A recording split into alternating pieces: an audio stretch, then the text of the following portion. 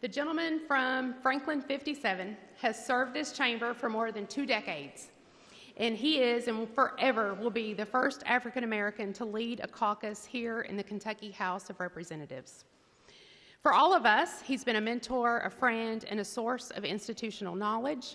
The only thing that troubles me is that now he has chosen to leave us to retire at the end of this year.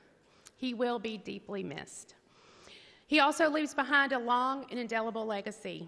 He grew up almost in the literal shadow of this Capitol building, and he got his first taste of representative government when he became a student regent at his alma mater, Kentucky State University.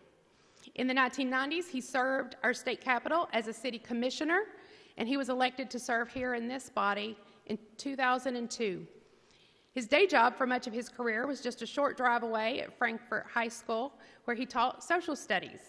It was a fitting subject given his love of history and his understanding of how important our past is to our present and to our future.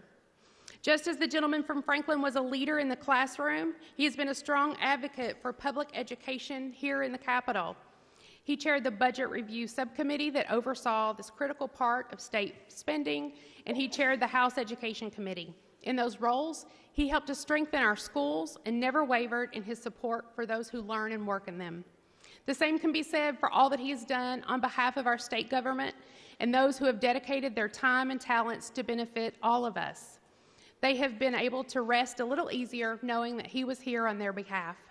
On a more personal note, the gentleman from Franklin has been a good friend of mine since I was elected more than 5 years ago and have thoroughly enjoyed working with him, and our caucus feels much the same way. We are fortunate to call him our leader.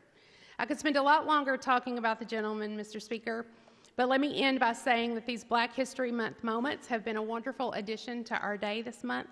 I've learned so much over the years, and one indelible lesson I will never forget is that many of these heroes did not have the chance to appreciate the accolades that they get now. That is why I think it's so important that we recognize the many accomplishments of someone we all know and who deserves recognition. With that in mind, please join me in paying a warm tribute to the gentleman from Franklin 57.